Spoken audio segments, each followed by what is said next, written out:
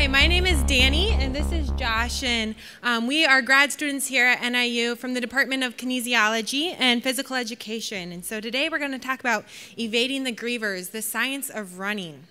Congratulations, you've been chosen to be a maze runner. Don't worry though, we've decided to give you an extra week just to train to make sure you're fully ready for this responsibility. We want to make sure that you take advantage of this week, right? I mean, you'd want to be the fastest, the best, the one that's able to evade all the grievers and conquer the maze, right? So I foresee this situation. Halfway through your week of training, you face a dilemma. You want to go on your final training run of the day so that you can be the best maze runner, but you're also starting to feel a little weak, a little worn down. So you're faced with this situation. Should you go on this final training run, or should you stay and rest and recover so that you can maximize tomorrow? You should have a handout with a maze on it. It looks something like this. Go ahead and pull that out. Each time you see a box that looks like this, that's really important information, and you're going to want to make sure you transfer it onto your worksheet so that you can solve this question. So you know if you have enough calories of energy left to make it through that final training run, or if you'll have to stop halfway through because you've reached exhaustion. So at the very top, you should write in the number 250. You have 250 calories of energy left. Josh and I are going to talk about energy expenditure during running. We'll also talk about footwear and change of direction. So 3 important factors you'll want to take into consideration. So to start out, energy expenditure is measured in calories. So the amount of energy that we use to perform a given task, that unit is calories. It's the same unit that we use to measure the amount of energy that we take in. So when we consume food or beverages, that energy is measured in calories. So energy in, energy out. Intensity and duration of exercise or of any physical task are the 2 primary factors that determine how much energy you'll expend. So the more intense the activity is, the more calories you'll use. The longer duration, whether it's a given distance or whether it's for a given time, so the longer the duration, again, the more calories you'll consume as you perform that task. So when we talk about running, the faster the speed, the more calories. The farther the distance or the longer the time, the more the calories. There are a few other factors that include running economy or your technique. So you want to be really efficient. You don't want wasted energy. Speed, stride frequency, as well as stride length. So how many steps you take per minute and how much ground or distance you cover with each step. And then lastly, air resistance. Air resistance can either increase the amount of calories you need to run a certain distance if it's pushing against you, but it can also help you if it's pushing you along the path you're running. So for this situation, you burn 105 calories per mile when you run at a constant speed of 5 miles per hour. So again, remember, if it's in a box like that, that's important information.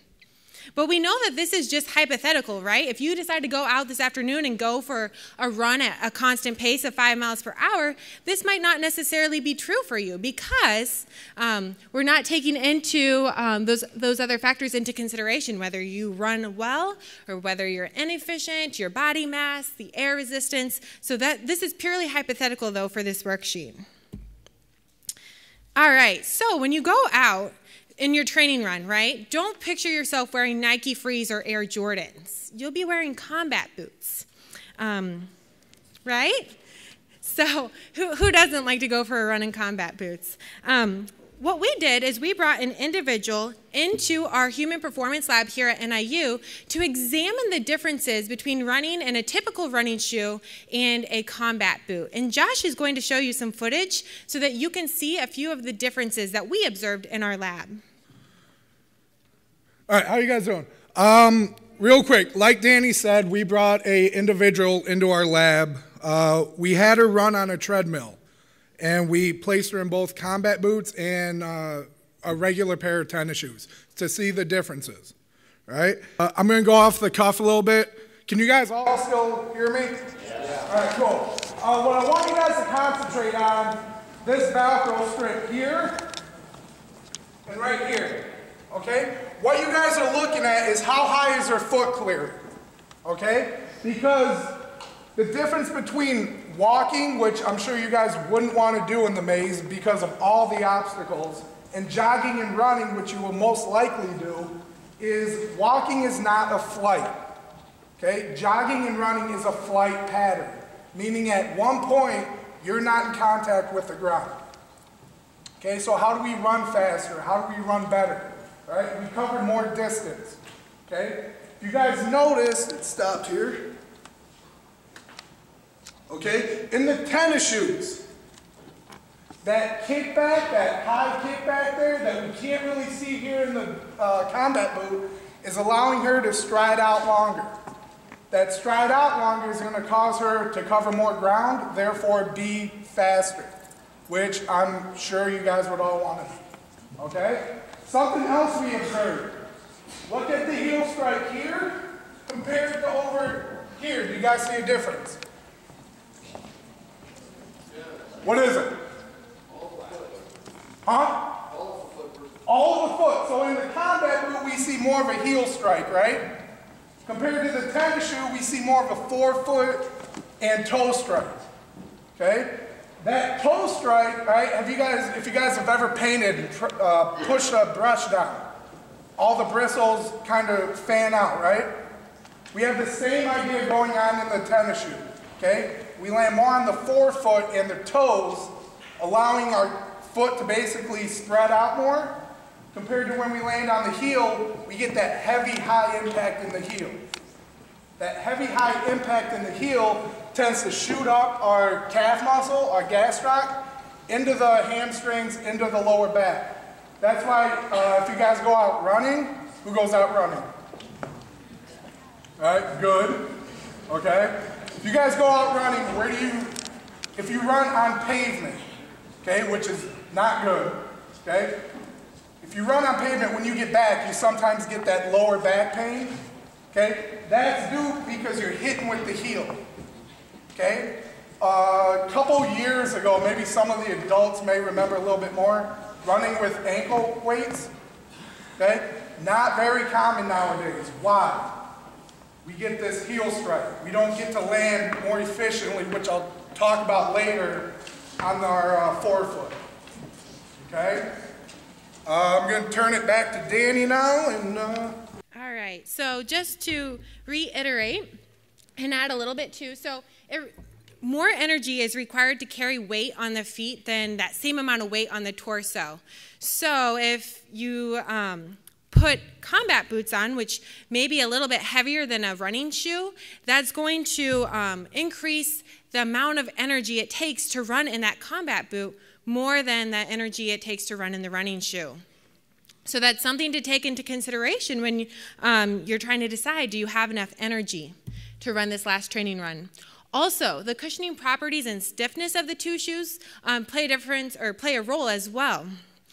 The shoe that is more flexible requires less energy per step to overcome that plant and push off. Whereas if you have a stiffer and more rigid shoe, then again, you're going to be using more energy per step to push off and take a stride.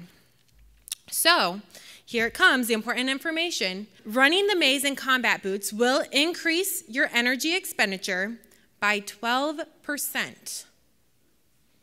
So by 12%, you'll have a 12% increase in the amount of energy you expend. All right, the final component we'll talk about today is change of direction. So if you look at that maze in front of you, you can see it's not quite running a straight mile, right? You'll be changing direction a lot. And as you can imagine, that influences how much energy you expend. Each time you change direction, that requires additional application of force to overcome the momentum of you running in that straight direction, and then creating more force to change direction, whether it's a slight change of direction or a complete reversal, a 180. So let's say I went out and I just ran 60 feet. maybe I'd burn 5 calories. Now let's say I still want to run 60 feet, but I put 2 cones out in front of me, and they're 30 feet apart, and I run down, and then I run back. Even though I just cover the same amount of distance, 60 feet, I'm going to be using more energy because of that change of direction. Likewise, if I add a 3rd cone and place them 20 feet apart, running in the triangle, I'll have even more energy expended because I've now added an additional change of direction.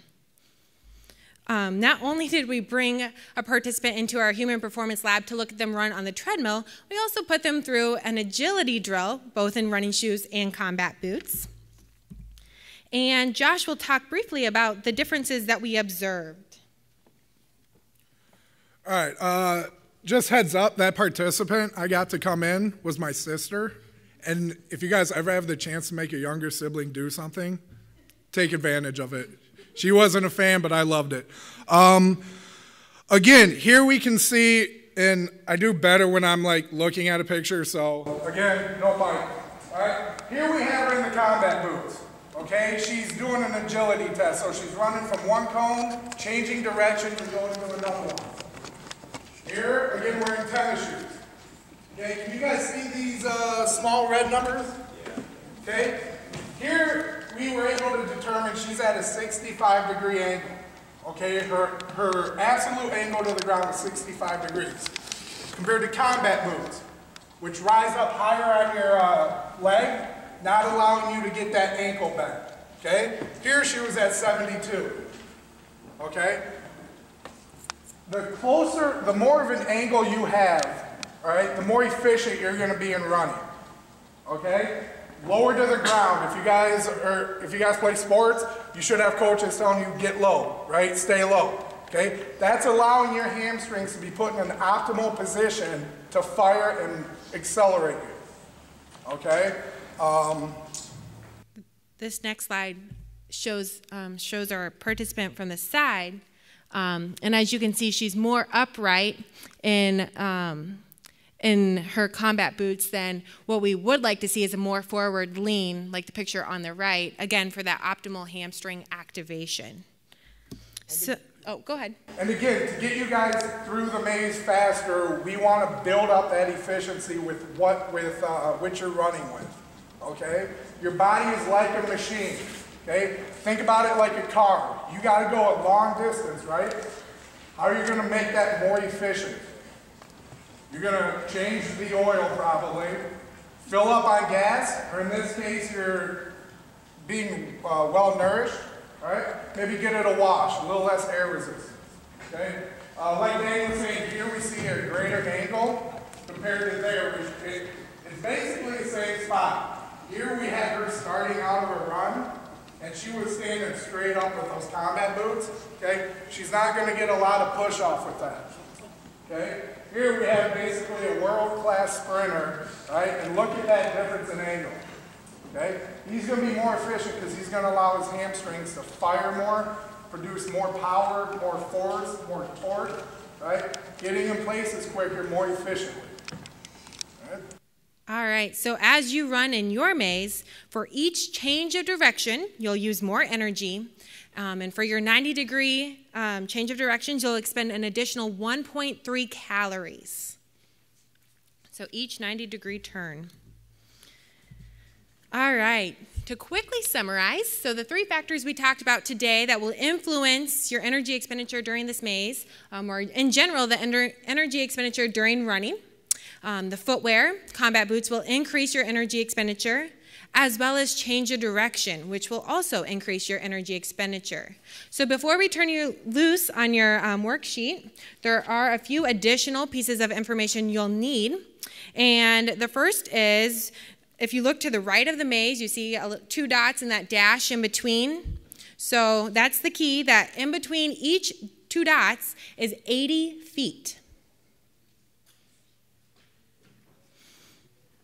And just so we're all on the same page, how many feet are in a mile? 5,280. Thank you. Yes, 5,280. So make sure you jot that down as well. All right, so In this maze, you'll be running from point A to point D.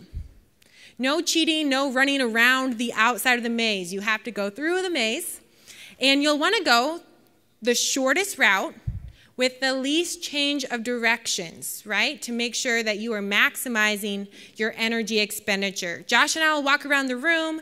If you have questions, you can ask us, but good luck.